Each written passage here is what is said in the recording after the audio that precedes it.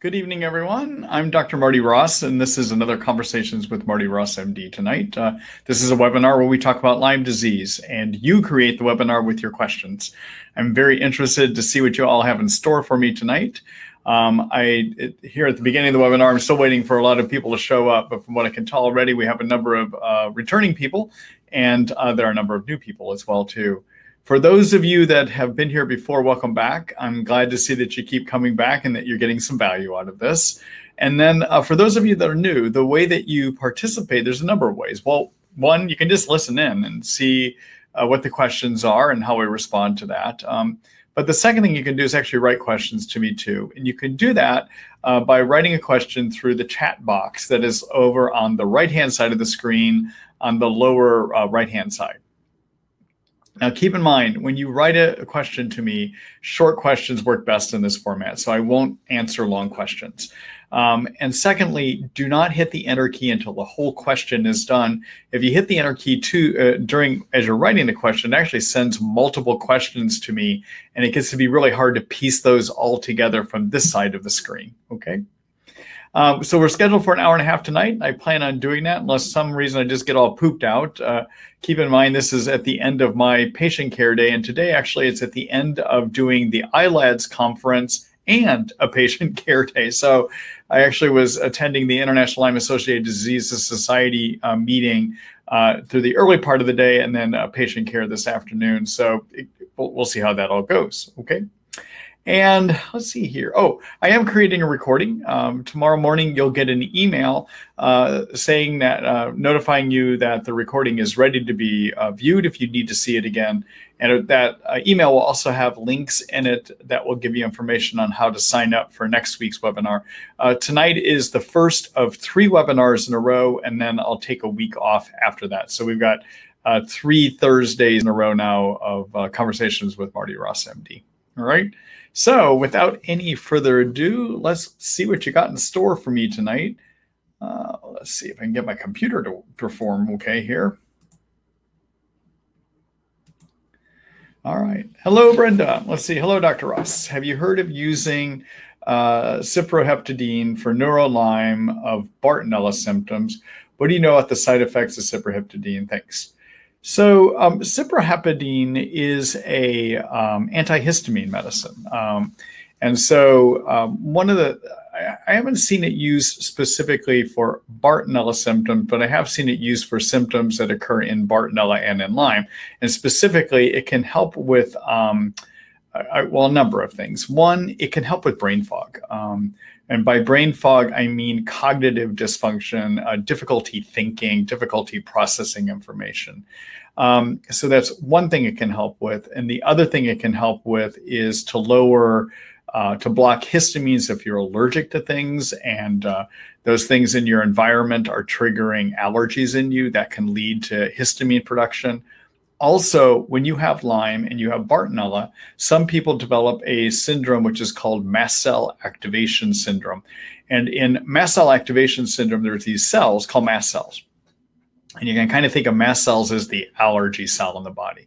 So when we're allergic to something like a cat dander or pollens from the environment, they land on that mast cell and it causes the mast cell to make and release histamines, okay? But we now know, and this is a newer way of looking at things, that those mast cells can get turned on and overly turned on when you have chronic infection. And it now appears that mold toxicity, infections, and stress, all of those things can actually turn on your mast cells. It's not just the things we're allergic to, it's the infections turn them on, and toxins and stress turn on the mast cells so that they overproduce these histamines, and they release them very easily too. And so sometimes when people have chronic Lyme or they have mold toxicity syndrome, over time they actually start developing allergies and sensitivities to things that could suggest that maybe they have mast cell activation going on, okay?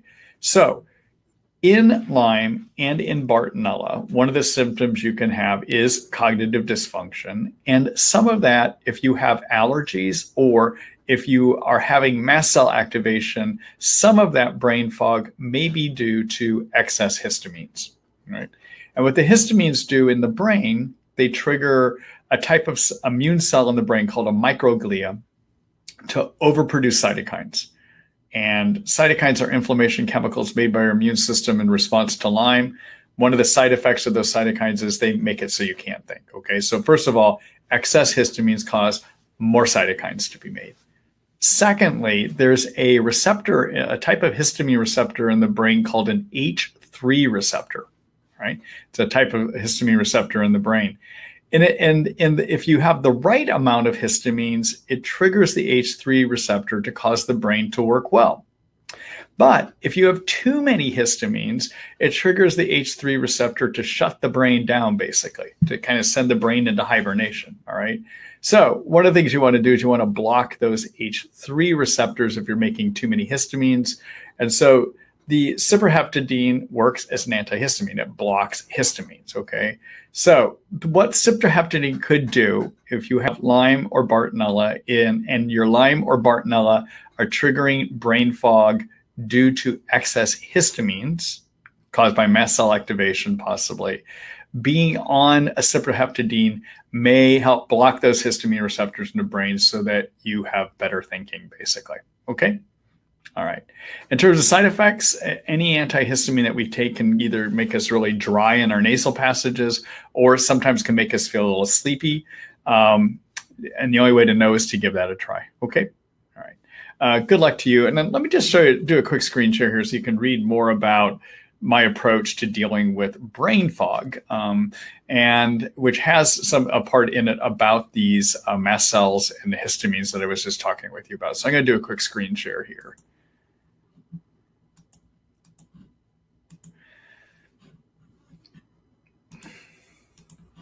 Okay, so so as many of you know, this is my Lyme disease information site, Treat Lyme by Marty Ross MD. And I just want to point out a few things. So first of all, if you're ever looking for my Lyme disease treatment guidelines, all the steps I think you need to do to address Lyme, take a look at my treatment protocol. Earlier this week, I posted a new article about how do you deal with a tick bite, because there's a lot of controversy around that. So I gave you my take on it there.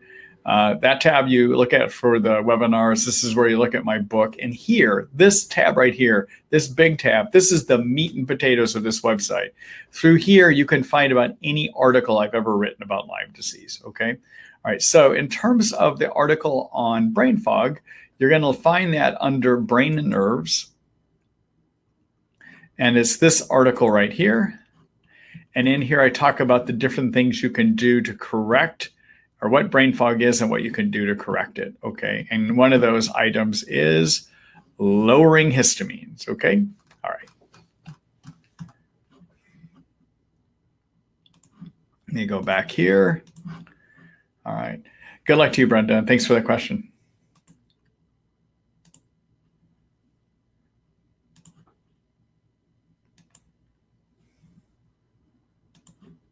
Hello, Tim. Let's see, I have Lyme and had treatment 2 years ago. My doctor suspects that it has not completely gone away. He now would like to start me on disulfiram for my current symptoms, which are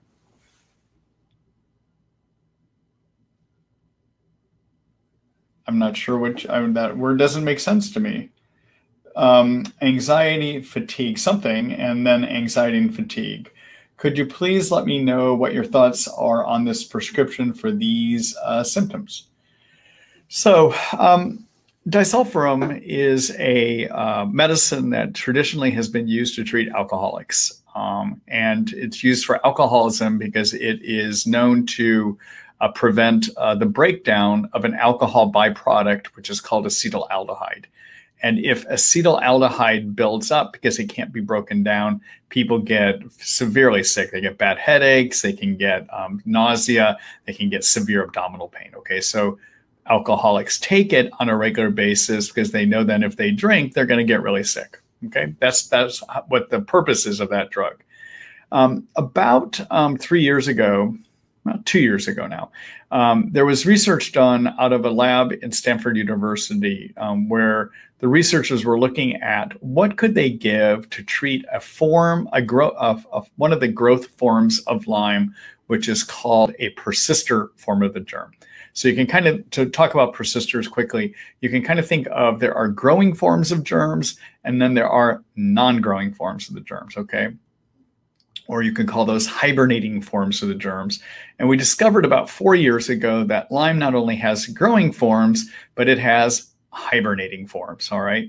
And so what the lab was trying to do is they're trying to figure out, well, what do we give for persisters? This idea of treating persister Lyme is a new concept in the last 4 years. And we are just starting to get some information out of laboratory experiments, not human experiments, but laboratory experiments that give us some clues of what might work. And what they were doing in that lab in Stanford University is they basically were taking about any kind of medicine that had been authorized to be used as a prescription by the Food and Drug Administration, whether it was an antidepressant medicine, whether it was an antibiotic, whether it was an alcoholism drug. And it was taking those medicines and seeing, could they stop the growth, or could they kill, not stop the growth, but kill these persister hibernating forms of the germ. And they discovered that this disulfiram could do it. What was interesting in reading that article is they had a number of other things they researched, and most of the article is written about those other things. And kind of like as an afterthought, they have this added little paragraph in there about disulfiram. And the reason I find it interesting is actually disulfiram has become one of the biggest game changers in the treatment of Lyme disease, actually. And so what happened is a couple of years ago, or about around that time, a patient heard about this and went to a colleague of mine, Dr. Ken Liegner out in New York State, and said, put me on it. So Dr. Liegner did that, and he put a couple other patients on it, and he published his findings, what he saw happen with those 3 patients. And that came out in an article just over a year ago in May, a little over a year ago. And then there he reported he was able to get one of those patients into remission, and the other 2 had good improvements. So that got a lot of us thinking about using disulfiram. So I use disulfiram in my practice, and I use it to treat patients that have Lyme that are not recovering. So I will usually, for most of my patients with Lyme, my initial treatment is to put them on standard antibiotics that treat growing forms of the germ. But if we're getting like about 6 months, 9 months into treatment and we're not making any headway, then I'm starting to add disulfiram. Or if I've got somebody that's been treated for years with antibiotics and they still have ongoing symptoms and that kind of a situation, I will try disulfiram too. You're kind of in that kind of ballpark, okay? So disulfiram can help treat persister Lyme, and persister Lyme could be giving you the type of symptoms that you have. Now, let me just do a quick discussion of how well does it work. So my experience says that about using disulfiram, I can get about 20 to 30% of people into remission. Maybe I'm knocking it all out. I don't know, but I'm getting them well, okay? There's about 20 to 25% of people that cannot tolerate the medicine because of side effects, and they have to stop taking it. And then there's this remaining group of people that get better, but they're not getting all the way well, okay? We think that the disulfiram works 2 ways. One is it can kill these persister forms. The second thing that it does is it has a chemical structure in it that involves something called a disulfide bond. And that disulfide bond can be quite powerful at breaking apart biofilms, which are slime layers where germs can hide. So one of the other things it may be doing, in addition to killing these persister forms of the germ, is it may be exposing germs that have been hiding under biofilm to the immune system, and the immune system is stepping in and getting rid of them too, okay? Now, I will give you an interesting aside here. I have had one patient that wanted to be treated that had never been treated for Lyme before. She had Lyme for 20 years, never had taken an antibiotic at all in her life. And even though we have no proof that disulfiram can treat growing forms of the germ, all that she wanted to be put on was the disulfiram. So we did that. I didn't put her on any other antibiotics. And we're about 6 months into her, well, about 9 months, 8 to 9 months into her treatment now. She's about 90, 95% better. So I treated her, didn't even do anything about growing Lyme, which has me wondering, does disulfiram also treat growing forms of the germ, okay? The trouble is I don't have any laboratory experiments to guide me on that, all right? Okay, so when you do disulfiram, you have to start at a very low dose. I usually start people at about 62.5 milligrams every 3rd day. And we gradually build up until we hit a target dose. And that target dose is basically 4 to 5 milligrams per kilogram, okay? and you want to get up to that each day. So for like a 150-pound person, that's going to wind up being about 250 milligrams a day. Okay. It can take you about two to 4 months to work up to your dose, because if you it can cause some pretty severe Herxheimer reactions. So we have to go slow to build you up. Okay. Once you reach that top dose, then we try to keep you there for about 3 to 4 months. We seem to get the best effect by doing it, and then we stop the medicine. So it kind of becomes about an 8-month to 9-month treatment in most people that we do it with. Okay, so it takes time. All right. And in my practice, I'm using it a number of ways. I'm using it on people that have failed treatment. I'm using it in one person as the only treatment I use. And there's some patients I'm using it to target just persister forms and biofilms. And then I'm treating their growing forms of Lyme by using things like a doxycycline or a cefuroxime or amoxicillin or zithromax or clarithromycin. I'm using other agents to go after the growing forms of the germ, for instance. Okay. Now, there are side effect problems. About the reason people have to stop generally is either they're going to develop psychiatric problems. That can be bad depression, anxiety, maybe even hallucinations. That happens about 15% of the time. Or sometimes disulfiram could lead to neuropathy. So nerve injury, giving you numbness, tingling, nerve pain, burning kind of nerve pains, for instance, okay? Generally, both the psychiatric and neurologic side effects should go away once you stop the medicine.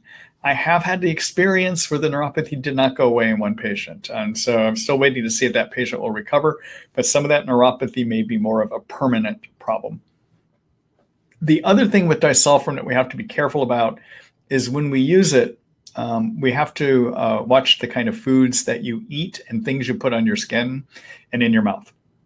Okay, remember, disulfiram blocks the breakdown of one of alcohol's byproducts called acetaldehyde, okay? And you get sick if you have alcohol. So first of all, you can't have any alcohol. And that means even alcohol in food, for instance, okay? Second thing, you don't have anything that has alcohol that goes on your skin, because alcohol can get absorbed through the skin.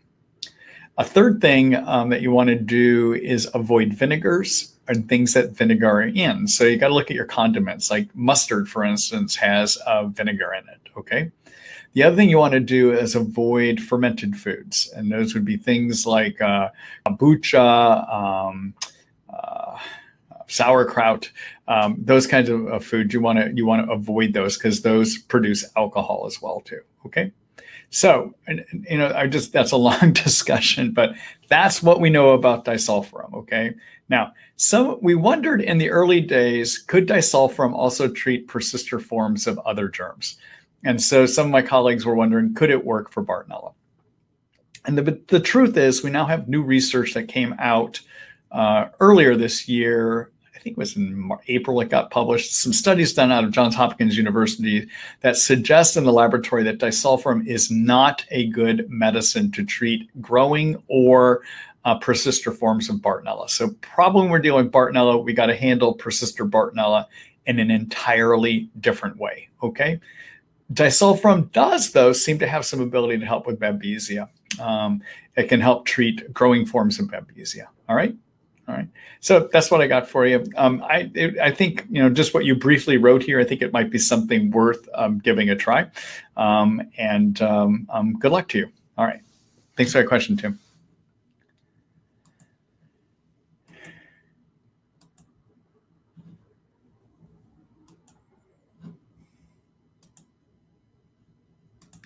Let's see here.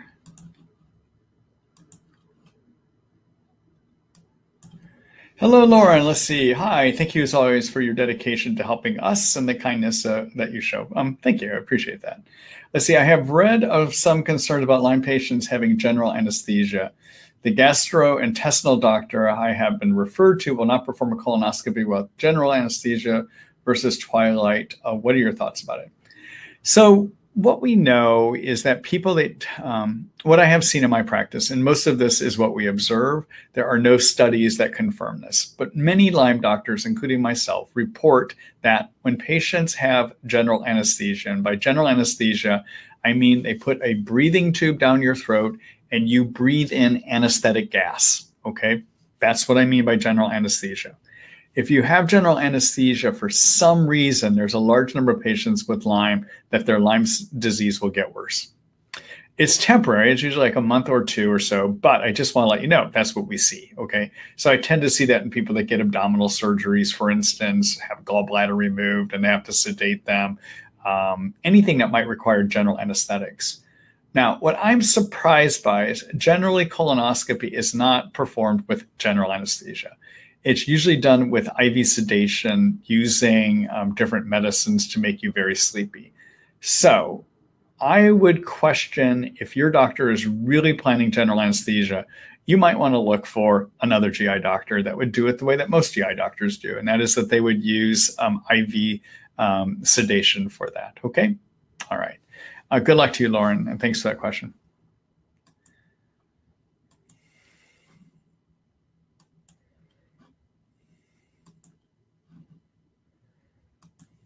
Hello, Tammy. Let's see. Hi, Dr. Ross. I watched your video and read your information about leaky gut. My 16-year-old son scored 83 on your yeast questionnaire. We also did GI map stool testing for him. Candida or parasites didn't show up in his sample. However, strep, staph, and norovirus did. Can these also cause leaky gut? How do you clear these 3 infections, and do you need to clear them before healing the gut? He is currently on 30 billion strain of probiotic and 5 billion strain of Saccharomyces and has been for at least 2 years, and also 3 nystatin 2 times daily for about a year. Okay. So what leaky gut is, everyone, just briefly. And so I have a whole article about leaky gut, and that's what Tammy is referring to. So basically what happens in the intestines, you have the lining of the intestines, you have one layer of cells, and then you have all your blood vessels here. Separating the blood vessels and the cells is your immune system. It's about 70% of the immune system, okay? In normal functioning intestines, these cells touch up against each other very tightly, and there are no gaps, okay?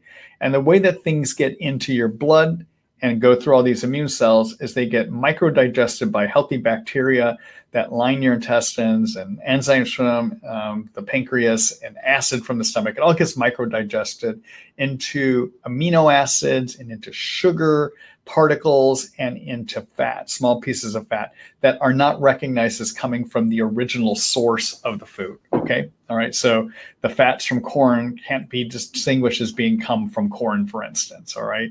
Or the carbohydrates from corn cannot be distinguished as being corn, all right? So anyhow, that's what happens in normal functioning intestines. Everything has to be absorbed through here, all right? And this barrier with these tight no gaps and these small cells keeps toxins out, keeps bacteria out, keeps parasites out of getting into your blood, all right? Now, if these cells get assaulted by infection, like parasites and yeast, or they get assaulted by toxins, these cells are going to plump up and pull apart, creating gaps, all right? And those gaps then allow partially digested corn and partially digested wheat and all kinds of toxins to get through, and they pass through 60 to 70% of the immune system. Get what they do? They inflame the immune system, all right? Okay, so often when somebody has leaky gut, one of the signs that they have leaky gut is they're going to start having a lot of food sensitivities, okay? So my question to you, Tammy, is does your son have leaky gut? Does he have a lot of food sensitivities? If he doesn't, just finding those infections that you're describing there does not necessarily mean that he has leaky gut. So what I would want to know is, does he have any symptoms suggesting leaky gut? And the main symptom that would suggest leaky gut is developing a lot of food sensitivities and food allergies, okay? Now, there is a type of testing that we can do in these, and I did not explain it in the article, but let me talk about it here in a minute. So these cells are supposed to touch up really tight. There's some proteins in here called zonulin. And when these things open up big, the zonulin gets exposed to the immune system and also starts being released. So you can do a zonulin antibody test, or you can actually measure blood levels of zonulin. And if either one of those is elevated, that can be a sign that you have leaky gut. So that's a way to test for it. The reason I didn't mention that in my article is it's a very inexact test. It's still very experimental. It may miss a lot of times when you have leaky gut. The only real way I have found to know if somebody that I trust about whether somebody has leaky gut is if they've developed a lot of food allergies. Either they eat something and they react a lot, or that they have a food allergy testing that shows a lot of elevations of antibodies against various foods. Okay. So first thing I would say to you is you need to, you're not telling me here, but I would want to make sure that you have some evidence that he has leaky gut. That can either be, that he reacts to a lot of different foods, or it can be that you've had food allergy testing, or somebody along the way might have done this zonulin testing, either for antibodies for zonulin or to see if you have elevated zonulin levels in the blood. All right. If you do not have any evidence of leaky gut, then the strep, staph, and norovirus that your testing showed probably is not causing leaky gut. Okay, that would just be one thought. And then in terms of the norovirus, there's not and in terms of the strep and the staph, the ways that I would combat those is basically being on high doses of probiotics and by being on food rich in soluble fiber that supports good, healthy bacteria that line the intestine. So being on Sacro B is one way I would do that. I would do 2 to 4 pills one time a day. I would also be on probably both a human form of bacteria probiotic, and that would be I like using something called HMF Forte. And I might also add to that a third type of probiotic, which is a soil-based probiotic, a spore-forming probiotic. And for that, I like using something called Corebiotic. That would be my approach to treating this bacterial imbalance. There really isn't any antimicrobials that I would use in this type of a situation. Now, that doesn't mean other doctors might handle it a different way, but that's about how I would go about it. Okay. All right. Thanks for the question, Tammy, and good luck. Let me just do a quick screen share here.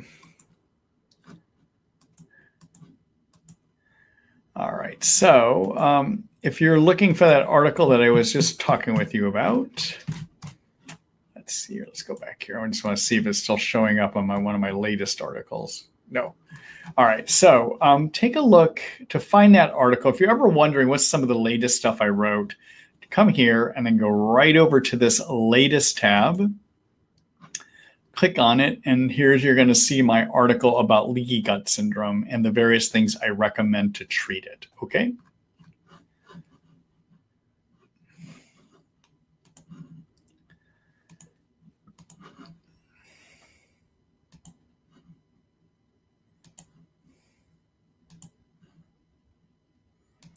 Hello, Tracy. Let's say hi, Dr. Ross. I had elevated lead on a challenge test. My symptoms are muscle pain and dysfunction, nerve pain, brain fog, and low energy.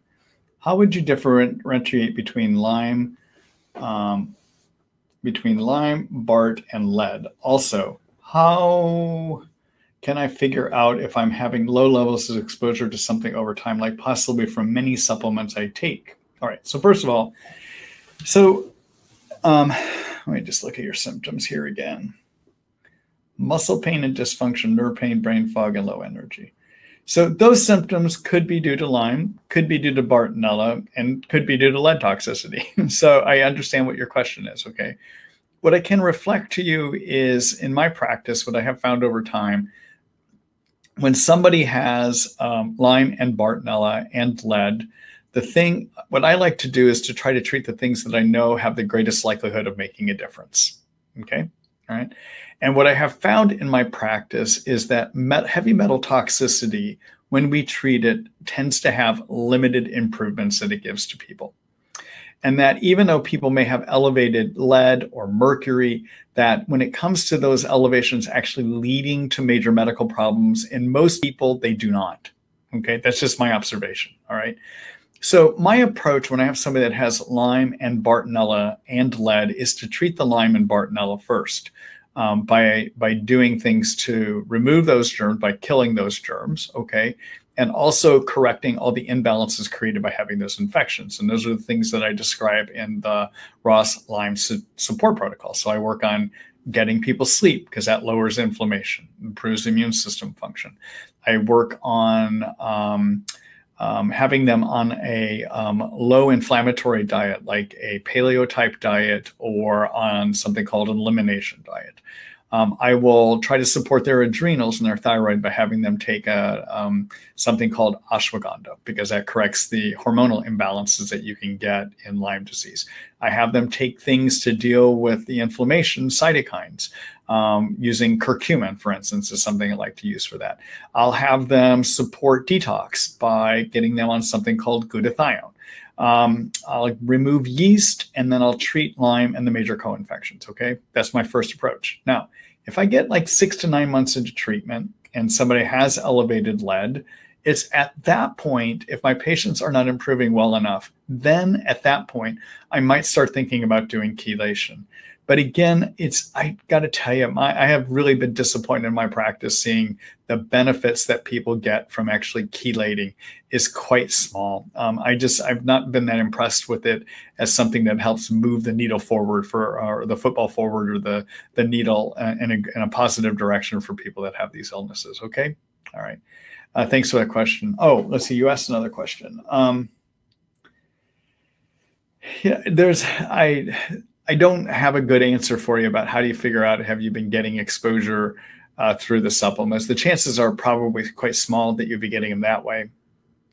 The greater likelihood of where we get lead, depending what your age is up through, I think, the 70s or 80s, we used to have lead in our fuel, okay? Also, lead is found in old paints and old homes. And then lead can be found in water pipes when homes used to be plumbed with lead, okay? Those are your greatest sources of lead exposure. So it could even be old exposures that have built up in you over time, okay? All right, thanks for that question.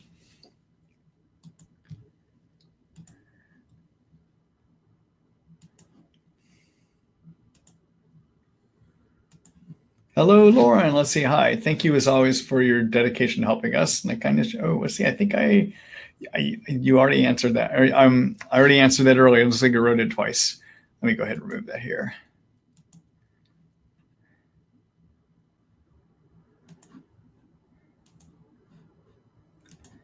Hello, Elizabeth. Let's see. Hi, Marty. Do you know if disulfiram eradicates Bartonella? Also, do you have an opinion on azlocillin? Thanks so much for everything, Elizabeth. You're welcome. All right, so I answered that disulfiram question earlier, but I'll say it again. I have not found it beneficial clinically in my practice, and then we have research that got published. I think the article, this one I'm referring to, was published in April or May of this year. It's a study done out of Johns Hopkins University looking at various agents that could treat Bartonella, both growing and persister forms. And to be honest with you, disulfiram did poorly in those experiments. And also clinically, I just don't see it have any benefit at all. So I don't think it does anything for a Bartonella. Azlocillin is a penicillin. And remember, I was referring to that lab at Stanford University. It's a lab run by Dr. Rohatis. Dr. Rohatis's lab has done some experiments showing that azlocillin, which is a type of penicillin, can treat both growing and persister forms of Lyme. And I believe they've even done mouse studies looking at that and found good benefit, okay? There have been no human studies done, though, looking at it yet. So this is something that could treat persisters and maybe growing forms of the germ. Laboratory experiments look promising. However, we don't have human experiments, okay? And then there's a wrinkle in this one. Azlocillin, although it is a drug that has already been previously approved by the FDA, the Food and Drug Administration here in the States, as an antibiotic, no one manufactures it right now. And so Dr. Rohatis, I believe, is trying to put together a manufacturing system. I believe he's setting up a company to do that or getting investors to do it. But he's looking at how can he start getting that manufactured so that it might be available. Do I think it could work? Possibly. I will share with you a side note. So for instance, I think about 2 or 3 years ago, Dr. Ying Zhang and his research group out of Hopkins, they're the ones that published those recent Bartonella studies. His lab has been doing experiments looking at ways that we can treat persister Lyme and persister Bartonella. And his lab's out of Johns Hopkins University. And a few years ago, they came up with a study that showed that the drugs daptomycin, doxycycline, and ceftriaxone used in combination in a laboratory could eradicate persister Lyme. And then they did mouse studies that showed great benefit at getting rid of persisters and I believe growing forms of the germ. But when we started using it in humans, we found it had no great benefit. Okay, so even though Dr. Rojadas has got some great experiments showing that from a lab standpoint and in mice, it does good stuff, we really don't know whether this is going to be a game changer once we can get our hands on it and start using it. We're just going to have to see. Okay, all right. Thanks for that question, Elizabeth, and good luck to you.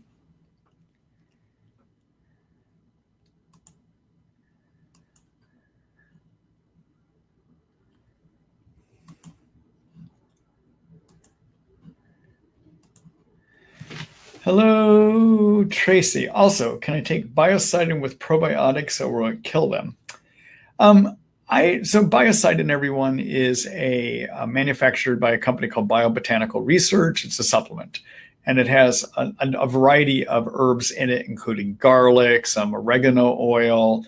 I believe it's got some cat's claw in it, but it's got a variety of different herbs in it that are shown in the laboratory to do a good job of killing Lyme, getting rid of biofilms, and preventing antibiotic resistance in cells infected with Lyme too. Okay, the laboratory experiments show that. We don't have human experiments about it. So it's an antibiotic. All right. So I would not take it directly with a probiotic because antibiotics can kill the bacteria in a probiotic. All right. So I'd recommend not doing it that way.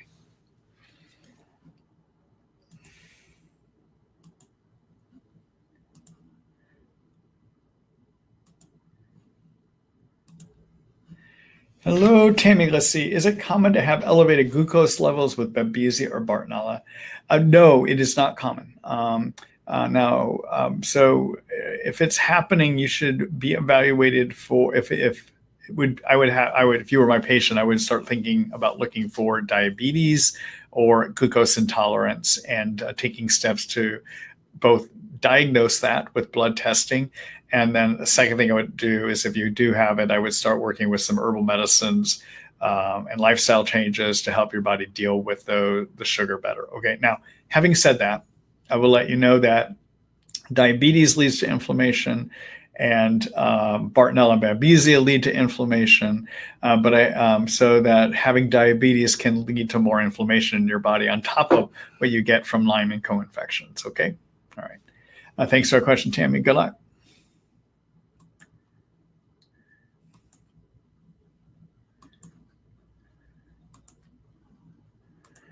Hello, Eileen. Let's see here. Thanks, Dr. Ross, for all your work and these webinars. You're welcome. Let's see. I am currently following your protocols for BART, both current and yeast, for several months now, started with yeast and added BART herbals.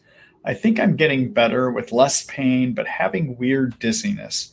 Mine is usually as if I first lie down in bed at night. It's very strong, but only lasts for a few minutes. The last few nights, the dizziness has also been waking me up during the night. Is this usual? Thanks again for your help. So, Eileen, I'm glad to hear you're getting some benefit. The herbs, everyone, that I recommend for Bartonella are Sida acuta and Hutania. I got the idea to use those from Buhner, as in Buhner Herbs. Many of you may be familiar with that herbalist and some of his recommendations. And I find they can be useful against Bartonella about 70 to 75% of the time, which is great if you're in that 70 to 75% group. Okay. By comparison, I find prescription antibiotic regimens work about 80 to 85% of the time. But the herbs are pretty close to what the possible effectiveness is of the prescription antibiotics. All right. All right, so in terms of the dizziness, that kind of dizziness is not a common side effect of this. And the fact that the dizziness that you're having is happening on motion. It's the motion of laying down or the position of your head. And maybe even when you're sleeping, if you're moving your head, you may be creating different positional changes.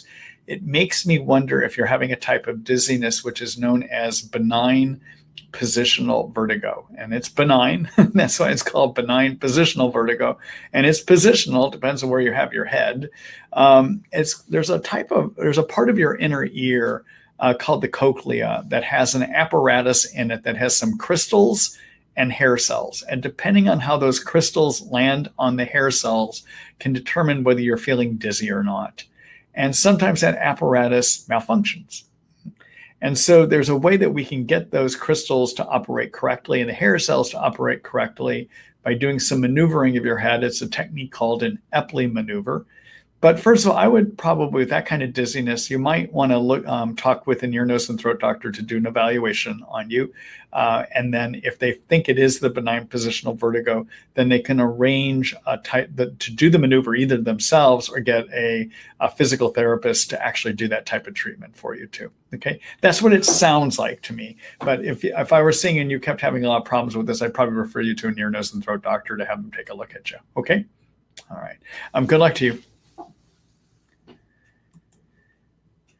So that maneuver is called the Epley maneuver, E-P-L-E-Y, okay?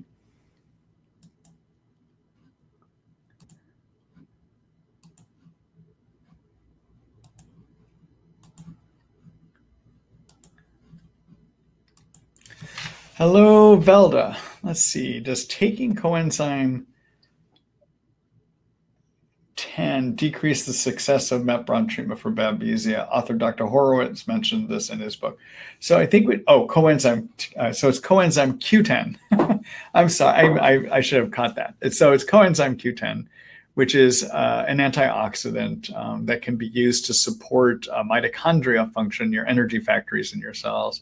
Yeah, we don't want to mix it with the drug atovaquone. Mepron is all atovaquone, and we use Mepron to treat Babesia. And then there's another drug that has the atovaquone in it called Malarone. And so if you're either on Mepron or on atovaquone, you do not want to take anything that has coenzyme Q10 in it. So that means coenzyme Q10, but also other products that have CoQ10 in them, like multivitamins sometimes do.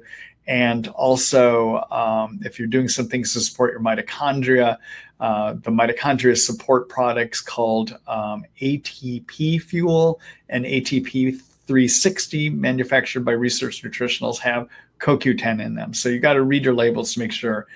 Basically, the CoQ10 makes it so the atovaquone doesn't work. Okay, all right. Good luck to you.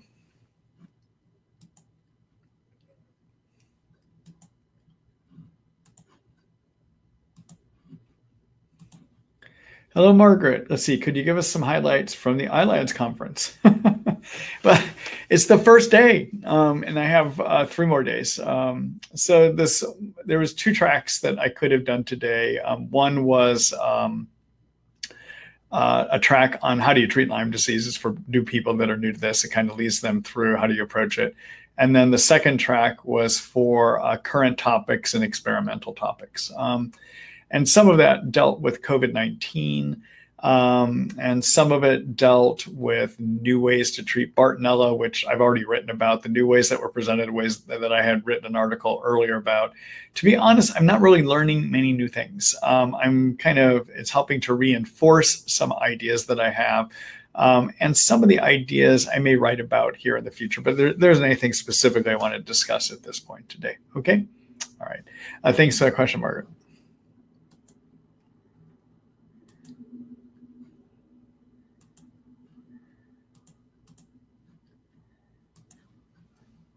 Hello, Christine. Let's see. Are cherry angiomas related to Lyme and or the co-infections like Babesia and Bartonella? So cherry angiomas are these red spots that you get on your skin, and they're like almost under the surface. You can see these little red blood blisters and or little red blood spots, okay? They can occur in both Babesia and they can occur in Bartonella. Both of those can give it to a person. It's not caused by the Lyme germ itself, though, okay? All right. Thanks for the question, Christine.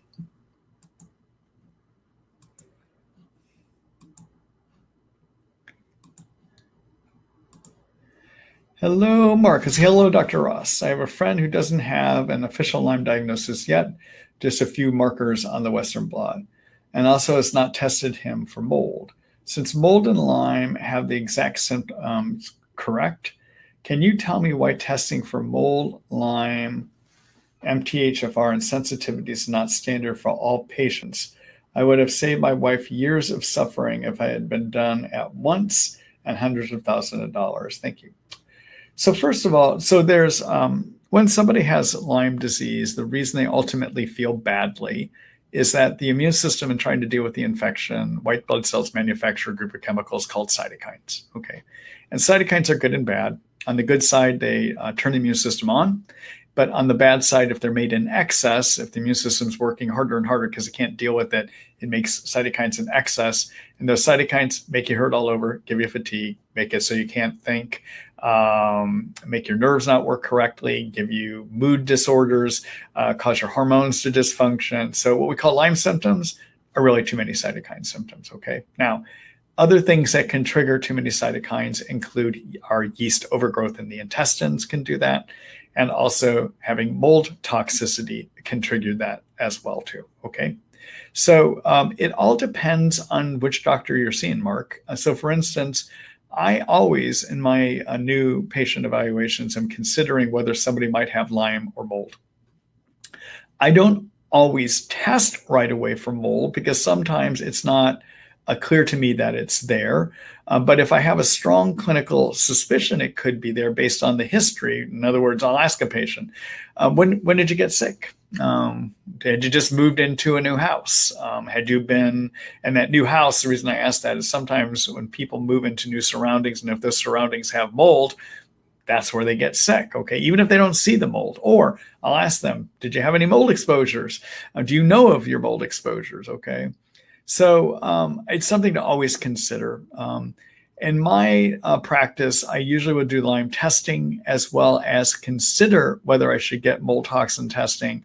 At times, if a patient is not getting, if I decide not to do mold toxin testing based on the history, but then we're months into treatment and somebody's not budging with their treatment, it's at that point that I often will do mold toxin testing. So I'm either doing it right away or near the beginning if things aren't getting better, okay? In terms of MTHFR, to be honest with you, as a detox problem, it has minor benefits of trying to fix it. I don't test for it. And the reason I don't test for it is most people, even if you find it, doing the correction for it doesn't make any difference at all. Okay, I'll just be honest with you about that. But yeah, you're right. I mean, we should be considering whether people have mold toxicity on our differential list of things that could be causing these excess cytokines.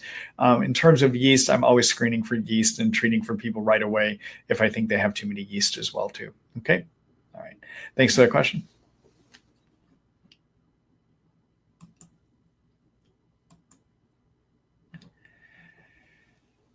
So for those of you that are not familiar with mold toxin illness, I'm not going to take time to explain it right now, but let me just do a quick screen share so you can take a look at an article.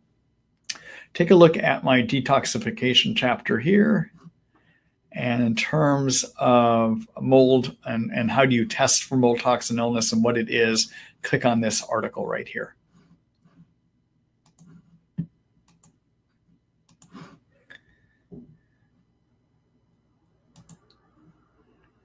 Let's see. Hi, Belda. Do I currently do telephone consultations? Yeah, I do telephone and I do video.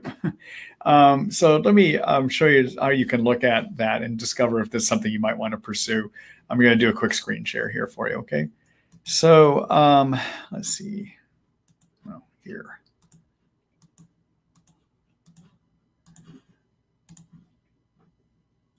All right.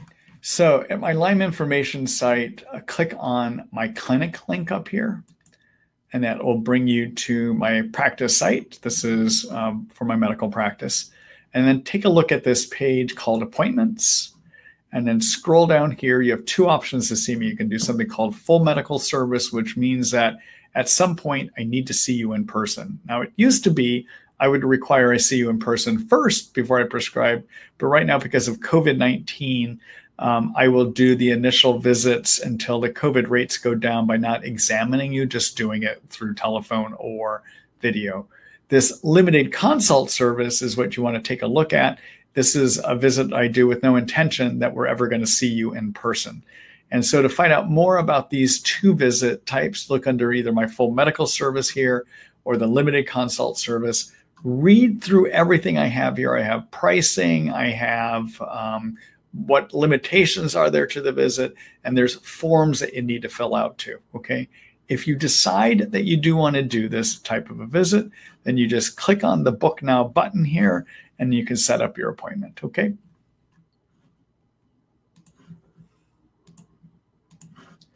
All right. Thank you for that question, Belda. Good luck to you.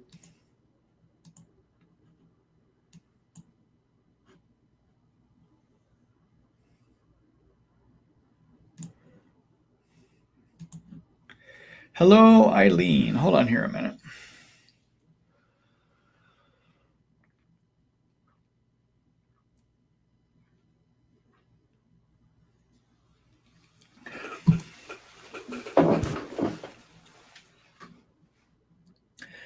All right. Hello, Eileen. Let's see. Thanks, Dr. Ross, for all your work and help. You're right. You're welcome. Let's see. My husband and I are both following your protocols for Barton yeast. I have been using them for quite a while. He is ways behind and has recently started treating Bart. We both have had issues with ears and hearing loss. Frequently, it seems to drain down from the ear and down into the jaws and teeth. Dentists want to pull teeth or root canals. Found these clear eventually as well. Is there something you recommend for this? You know, based on what you just said here, I don't have a specific recommendation. I probably would need to ask you a bunch more questions to get some clarity on what specifically is happening with the ears. But based on what you said here, I don't have a specific recommendation. All right. Sorry about that. Good luck to both of you.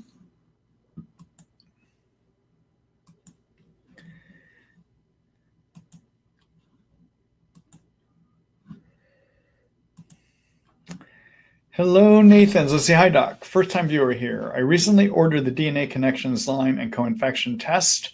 I was alerted to the fact afterwards that it may not be as accurate as the IGeneX test. Has this been your experience? Thoughts on the difference between the two? All right.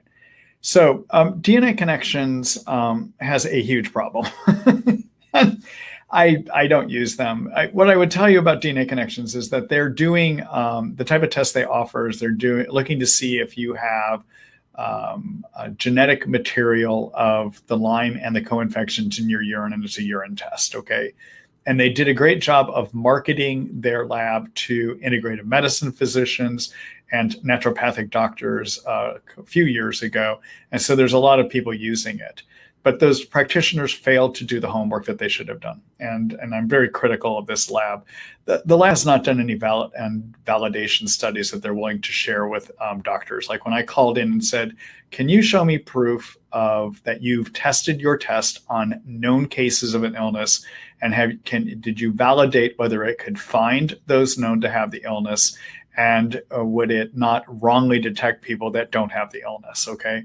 So whenever a lab, these independent labs like a DNA Connexions or an IGeneX develop a test, they should be doing a type of study which is called validation studies. And what a validation study does is it says, okay, we got this test. How good is it? And so the way that they do testing for it is they take known samples of or samples from known cases of the illness that are known to actually have the DNA in the case of DNA Connexions, or antibodies, for instance, for other labs. And they're known to be cases from an active person. And then you do a test and you say, how good is my test at detecting these known cases? Okay, that's validation studies. DNA Connexions never did it. They haven't done it. I called and talked to them a few years ago and said, show me your validation studies, and they didn't have them. So we don't know if it's accurate. And then what I will share with you clinically is because they did such a great job marketing to the naturopaths who didn't do their homework and call up the lab, I had a lot of people that were coming into my office with these labs because I'm a referral place. And a lot of people come to see me when their treatments have failed, and their providers will send them to me, or they migrate here on their own. And so a lot of these patients were coming in with testing from their naturopaths, mostly naturopaths. I'm not trying to be hard on naturopaths, but it was mostly naturopaths, okay? And the testing would say they have Bartonella, and the testing might say they have Babesia. But when I started asking about specific symptoms about those illnesses, they didn't have them. They had no symptoms of those illnesses, even though the DNA Connections was saying that they did. So I consider it to be an invalid lab, and they haven't done the work they should have done to prove that their testing is worthwhile or accurate. Okay, all right. In terms of IGeneX, I think IGeneX has done the homework. Their labs, they have validation studies on the different tests that they do. And so I consider it to be a more reputable and a more accurate and valid lab than the DNA Connections is. Okay? All right. Thanks for that question, Nathan.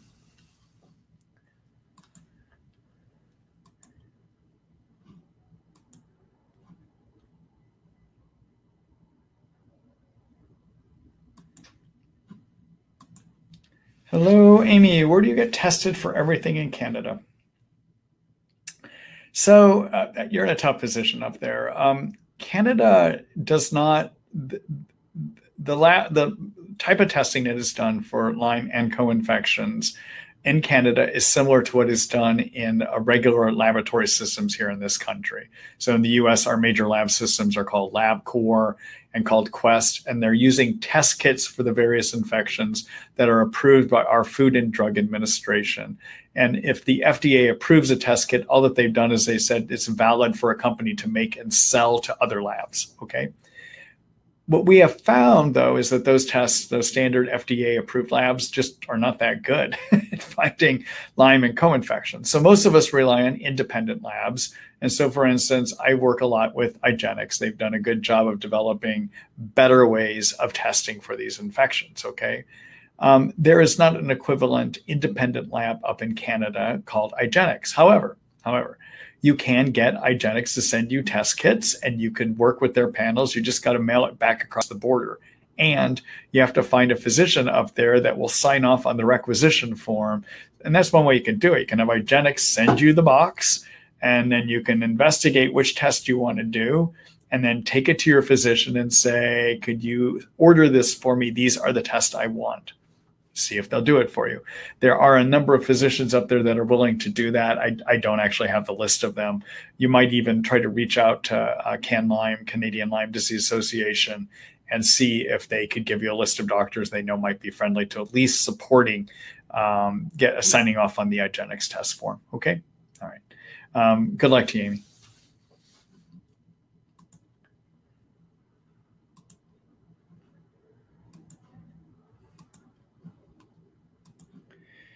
Hello, Mrs. ME. Let's see. I had Lyme at age 20. Now at 50, it has returned, and I have tremors and positive Lyme blood test.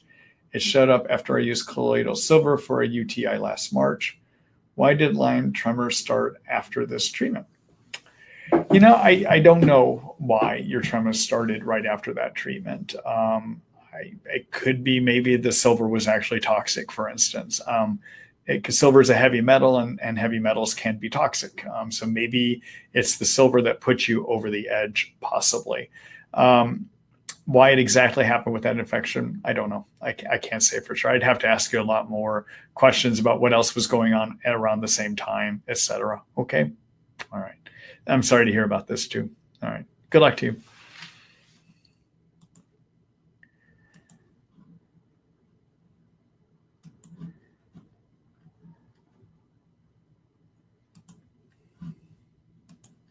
Hello, Laura. Let's see. Hi. Thanks for your webinars. You're welcome. My daughter's pain specialist in Canada took her off all the meds that her LLMD in the US had put her on for the past 3 years to treat Borrelia, Bartonella, and Babesia because the pain doc thought it was all the meds that were causing her brain fog. She has gotten much sicker since coming off the meds. She saw an ID medical doctor and said he couldn't do anything for her.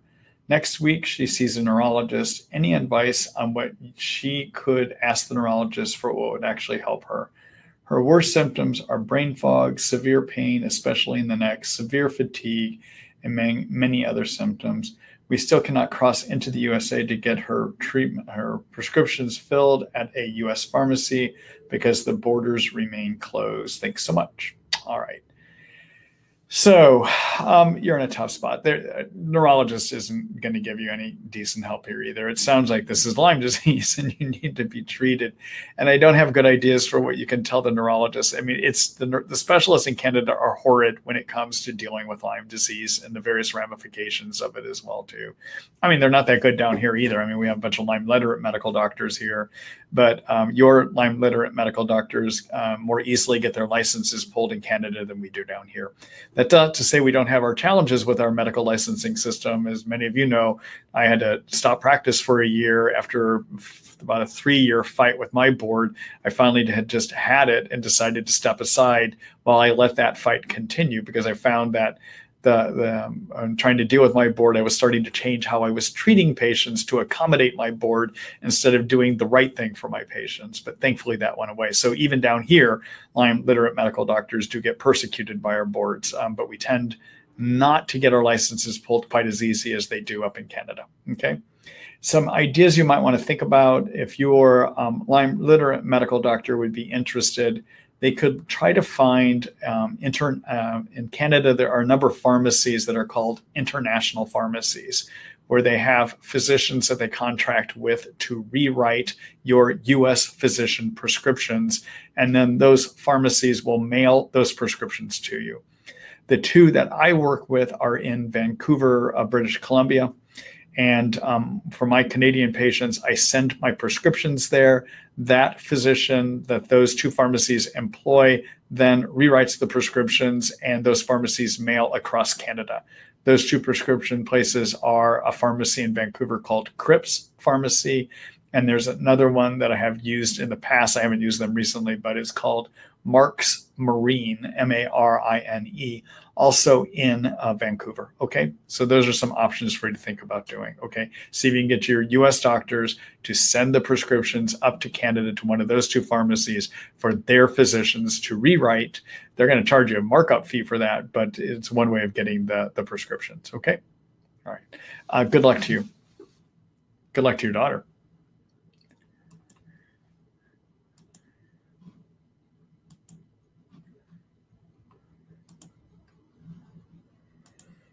Hello, Pam. Let's see. Hi, Dr. Ross. I was diagnosed with Lyme on August 8th, along with Babesia microtia on August 13th. Very symptomatic for Babesia: anemia, low platelets, enlarged liver, enzyme, enlarged spleen, inflammation. Have been taking doxycycline 2 times daily for 5 weeks, as well as atovaquone for the last 4 weeks so far. Also took and completed azithromycin.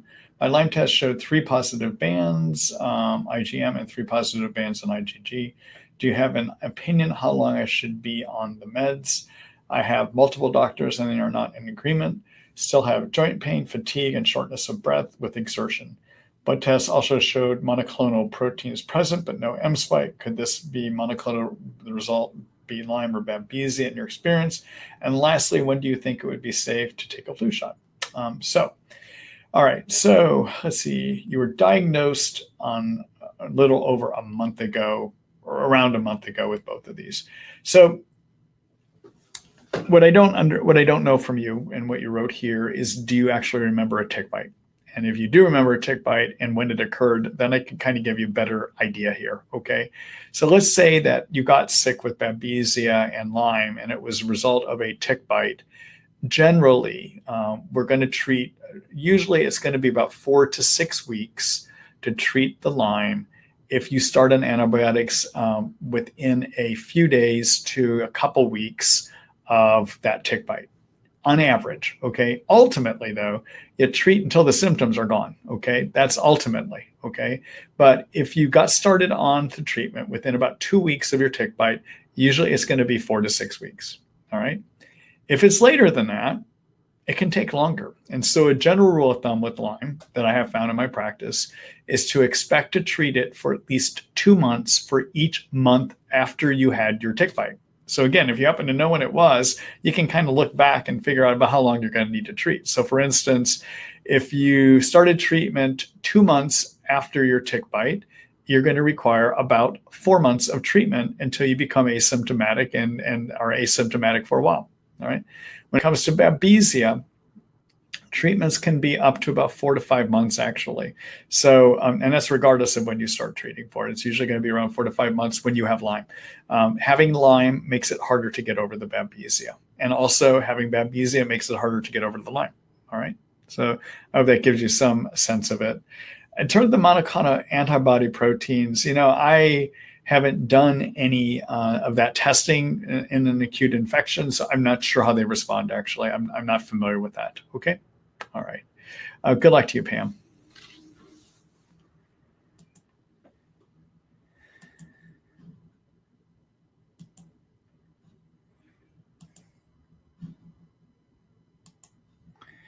Hello, Justin. Let's see. I've learned that a lot of anxiety disorders can cause physical symptoms similar to Lyme and co-infections, such as chest pain, shortness of breath, dizziness, aches. How could I identify when symptoms are from chronic Lyme or chronic anxiety? So one way you can look at to see if it's from chronic Lyme would be to fill out a detailed questionnaire that examines a broad range of symptoms of Lyme. Okay. And so I'm talking about Dr. Horowitz has a questionnaire called the MSIDS questionnaire. Just Google Dr. Horowitz MSIDS questionnaire. You'll find it.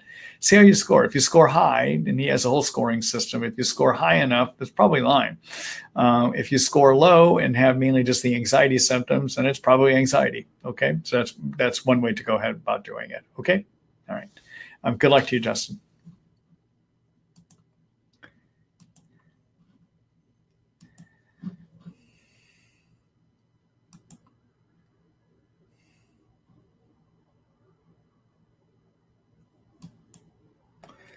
Hello, Rose. Let's see. Hi, Dr. Ross. Recent test results show that my AST and ALT levels has shot up in the last 3 months. AST was 27 and is now 57. ALT was 16 and is, I don't have my glasses. I have to, let me just put these on here for a minute. Let's see. ALT was 16 and is now 82. This is since I started taking rifampicin. I also got results of lipid profile that show total cholesterol has increased in the last months from 7.3 to 7.9. Do you think high AST and ALT levels are due to introduction to new antibiotic to my protocol? Rifampicin had been on doxycycline with azithromycin for the last 3 months, now on the rifampicin. And 2, my doc has suggested adding Silmarin Forte to my protocol to help, and also taking 600 milligrams of NAC once a day. Do you think this is the best way to reduce AST and ALT levels, or should I also be adding liposomal glutathione? And number 3, could the high AST, ALT levels impact at all the increased cholesterol level? Okay, so I'll try to answer all that. So ALT and AST, everyone, are enzymes made by the liver, and they go up with liver inflammation. And so generally in Lyme's, the antibiotics we give you, some of them can lead to liver inflammation. I usually am okay with my patients in terms of the degree of liver inflammation if I can keep it within 2 times the upper end of normal. So for instance, the AST level that you're reporting of 27, most labs, I think, are going to have it depends on the lab, but an AST normally is considered to be normal, maybe up to 30 to 40, depending on the lab. Okay. And so 2 times the upper end of normal would be 60 to 80, for instance. So I'd be okay with it being within 2 times the upper end of normal on both the ALT and the AST. When it gets over it, then I start thinking about, is my antibiotic really triggering it? And what I can tell you is the rifampin is one of the strongest medicines that triggers, it's the medicine has the greatest chance of most antibiotics we use of triggering liver inflammation. Okay. All right. So when I have some rifampin and the upper end of one of the AST or ALT goes over 2 times the upper end of normal, then I will start doing things to support the liver, which is exactly what your physician is doing. And what my approach to do is actually to raise glutathione. And you can either raise glutathione by taking N-acetylcysteine, which is a building block for your own body to make more glutathione, or you can give glutathione, okay? In terms of what I think is the strongest way to do it, I usually tend to prefer, I have found greater benefit in using the liposomal glutathione, but NAC can also be beneficial as well too. In terms of the silymarum, which is also known as milk thistle, that can help support the liver as well too. But usually in these situations, I find just using liposomal glutathione is going to be enough on its own, okay? And could this lead to increased cholesterol levels? It may be involved in it. I would not go after your cholesterol or do anything about cholesterol until you get your liver inflammation down and then recheck again, okay? All right. Hope that gives you enough of an explanation there. Good luck to you. And the only number that I'm really concerned about here is that your ALT is probably higher than most labs report as 2 times the upper end of normal. Okay. All right. Good luck.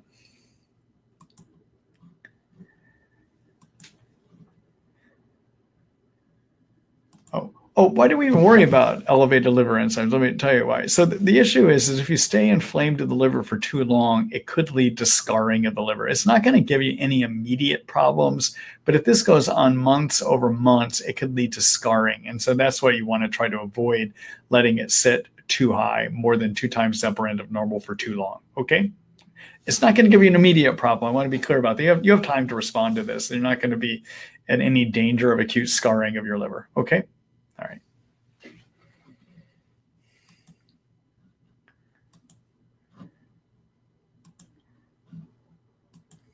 Hello, Joyce. Let's see. Hi, Dr. Ross.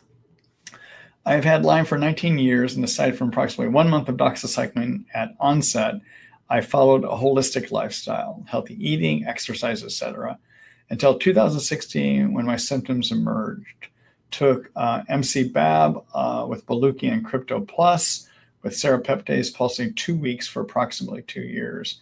Now on Sitakuta, Hutania, Cat's Claw, and Banderol, doing okay on these. However, increased muscle pain getting worse.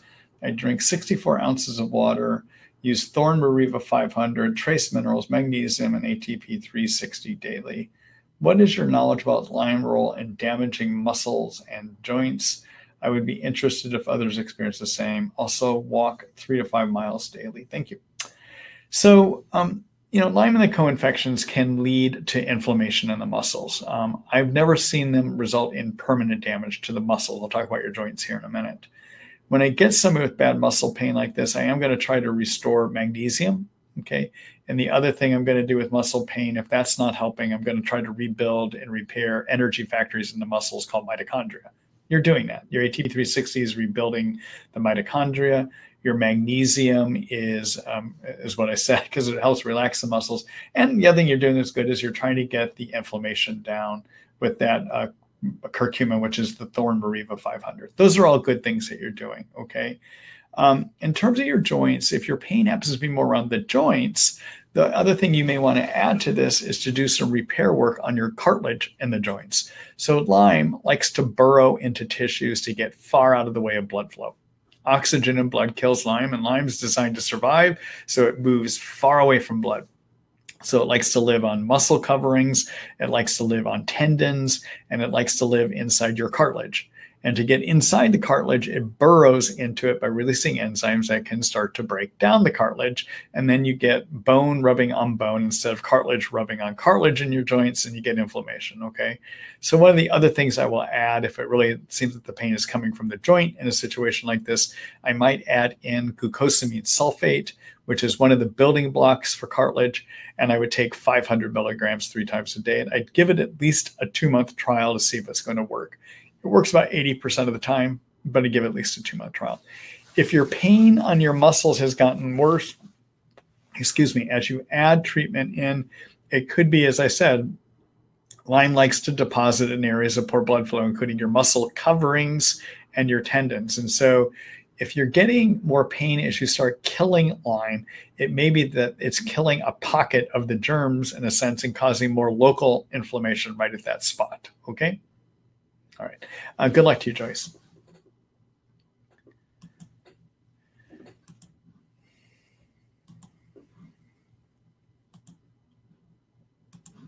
Hello, Tammy. Let's see. Do you know a reputable source that carries Chinese cat's claw? I did not see it in your store, and Wildcraft Herbs is temporarily closed. No, I don't know a reputable source for that. Sorry.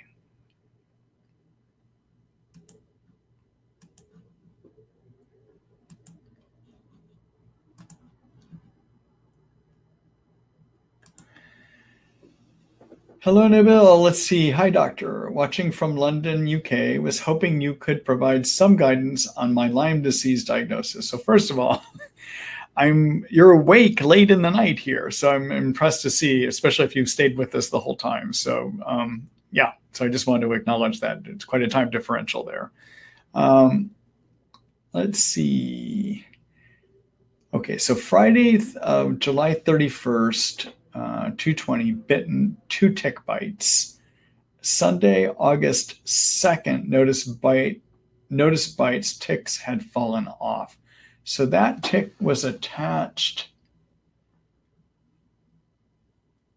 at least 2 days, 48 hours. Okay. Thursday, August 13th, diagnosed with Lyme disease at the ER due to bullseye rash and symptoms. Prescribed 200 milligrams doxycycline for 3 weeks. And then Friday, September 4th, completed doxy. And I have since still been experiencing symptoms and now constant pins and needles in my hands and feet with a buzzing, if that makes sense. Do you have any advice or guidance on what you think the symptoms I'm having now are? And are there any herbal remedies I could take? While on the doxycycline, I was taking a serving of 840 milligrams of manuka honey and lunch, turmeric, garlic supplements, and apple cider vinegar gummies, Epsom salt baths. Could I continue with these? So in terms of supplements, yes, you can continue these. Nabil, you still need to be treated. So when somebody has a bullseye rash or symptoms of Lyme, at a minimum, they should be treated for 4 to 6 weeks with antibiotics. That's at a minimum, okay? And then on top of that, treatment should go at least until you are symptom-free. So you in England, in the UK, you actually have an option to get your doxycycline without having to go through your physician. You have the ability, as I understand, to go to your local chemist. For those of you that don't know, that's what a pharmacy is in the UK. Go to your local chemist, your local pharmacist, your chemist, and say that you want doxycycline for malaria prevention, okay? Because you can get it without a prescription there.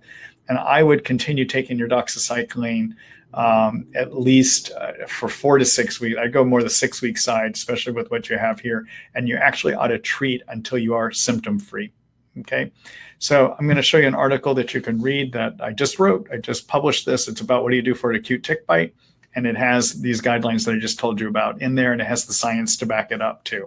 So let me show that to you here. Oh, wait a minute.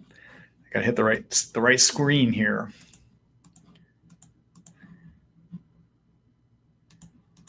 All right, so okay, so again, in my Lyme disease website, I just added this tab, I think towards the end of last week. Is what do you do for an acute tick bite?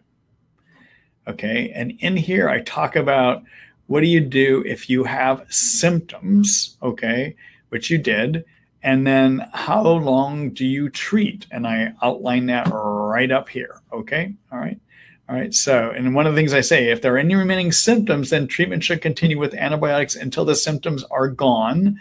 And also here I say, if a person has a bullseye rash or symptoms such as increased temperature, flu-like symptoms, or neurologic symptoms, then they should be treated for a minimum of 4 to 6 weeks and reassessed. You need to keep treating, okay? But again, you have an option. As I understand, within your health system, you don't need a physician. You can just go to the pharmacist and tell them you need your doxycycline for malaria prevention, and then you can get on your doxycycline and stay on it without having to have a prescription for it, okay? All right, good luck to you.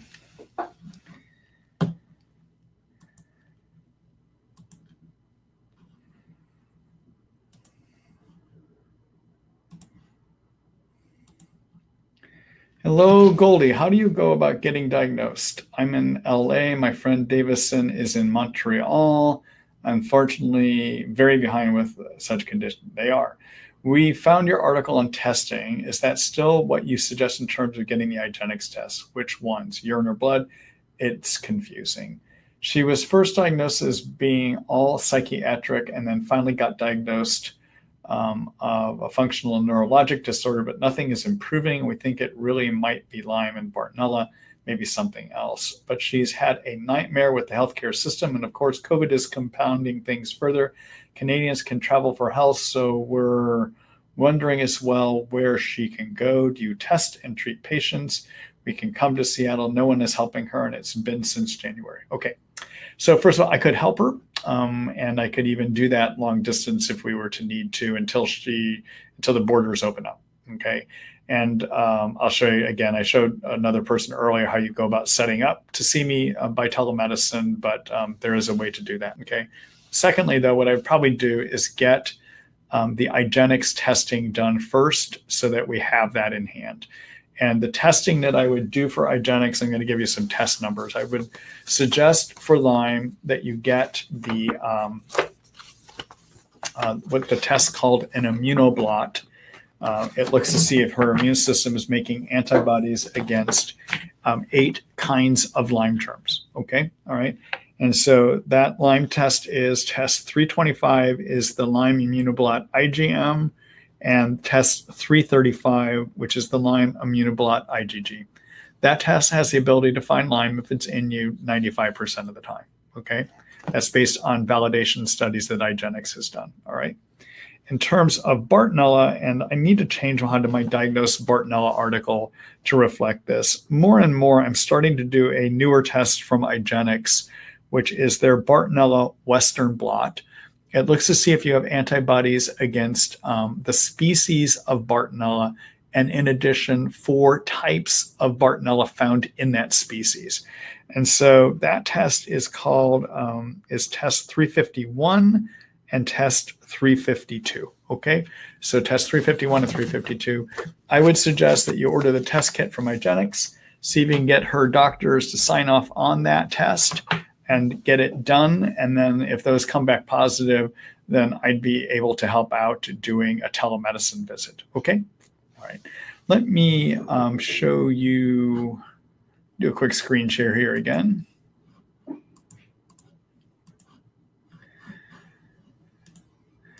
All right. So take a look at my clinic again. Look on the appointments page. And for me to prescribe, she would have to become a full medical service visit. You can read about what that entails right here, okay? And she's going to need to fill out forms and everything too. Okay, all right.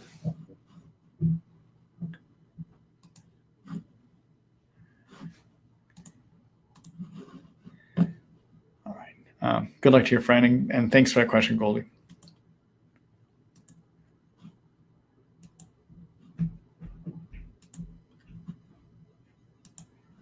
All right, Sharon. Hello, Sharon. Let's see. Do you still feel artemisinin is useful adjunct to treatment of tick-borne diseases? Do you ever use IV artesunate? So I don't use IV artesunate. I do use artemisinin to treat Babesia primarily if some of the other ways that I recommend to treat it are not working. So I use it, if I got somebody that doesn't want to do any prescriptions, I'll use it as part of my herbal Babesia treatment protocol. I would use artemisinin coupled with cryptolepis, or I might use it as a standalone treatment for Babesia if nothing else is working. Okay, so I'm going to do a quick screen share here. All right, so in terms of how I use it, take a look at my article that I've written about Babesia. You can find it in Infection Treatment Plans. And this is my article called Kills Babesia, a Brief Guide. And in my, I group my treatments along based on their greatest chance of working. So I have things called Tier 1 treatments, and I have a Tier 2 treatment. Artemisinin is one of my Tier 2 treatments, okay?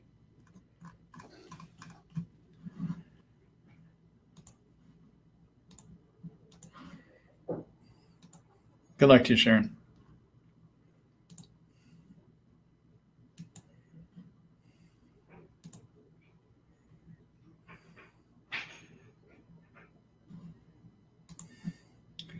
Hello, Christine. I seem to have muscle wasting mostly with my arms. Adding collagen to my food really helped my hair grow again, which had become limp, thinning, and frizzy. I lost 50% of my hair a year ago. What can I do about my arms that are sagging and losing muscle? I have Lyme and Bartonella. So the muscle wasting in Lyme and Bartonella could be for a couple reasons, or three reasons. Number one, deconditioning. With Lyme and Bartonella being active, you just may not be as active as you were before, as the muscles are becoming deconditioned and they atrophy. So that's one thing that could be adding to your muscles getting smaller. Number two, if you have nerve injury or nerve inflammation, or the nerves are not working correctly, they may not be giving signals to the muscles to grow. So one of the things that nerve connections do to muscles is they cause the muscles to work, but they also release chemicals that cause the muscles to grow. All right. So if you have nerve injury, sometimes those muscles will not get the signals from the nerves to keep growing. Okay. And then the third thing that can be happening is you might have developed some mitochondria injury to the muscles. They're not getting enough power, and therefore they're not working well enough and they're not growing. All right. So mitochondria are the energy factories that are found in every one of our cells. You can repair those mitochondria in the program that I used to do that. There's two essential parts to it. Number one, you need to take things to repair the covering of the mitochondria. And number two, you need to be on a good antioxidant to repair the mitochondria from the inside. So what I like to use to repair the covering of the mitochondria, my favorite these days is to use a product made by Research Nutritionals called ATP 360.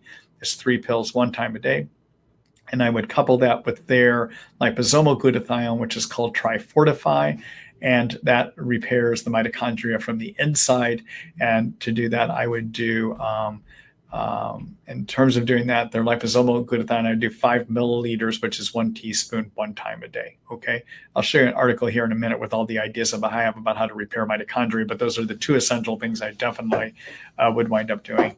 The other thing to do is to treat the Lyme and the Bartonella so that your nerves start working correctly to send the correct signals to maintain the muscle mass. Okay. All right. So let me show you my mitochondria repair article here.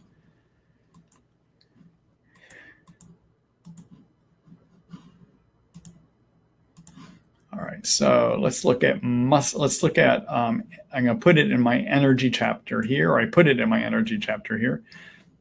Take a look at this article called How to Fix Mitochondria and Get Energy in Lyme Disease. And I talk about the mitochondrial outer membrane being damaged. And there's 3 things you can use: ATP 360, ATP fuel, or NT factor. Now, ATP fuel and ATP 360 have some coenzyme Q10 in them. If you happen to be on atovaquone that I mentioned earlier tonight, you do not want to take these. In that case, you would take the NT factor, okay? And then you want to do this glutathione part that I talk about here too, all right?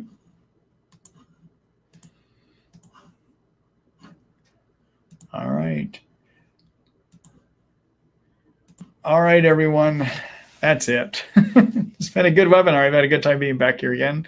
I had the last 2 weeks off, so it's good to be back with you again. I'm here with you again next week. So I hope tomorrow when I send out the email that you'll sign up to join me again. The other thing I'd ask you to do, if you're getting benefit from these, you find benefit in them, please share what I'm doing with others so that they can sign up and participate in the webinars, or at least look at the videos when I get those published as well. Okay. All right. So I look forward to seeing you next week. Keep an eye out in your email tomorrow morning. You'll get an email from me saying that the recording is ready to watch, and we'll have information on how you find that recording as well too. All right. Good night, everyone.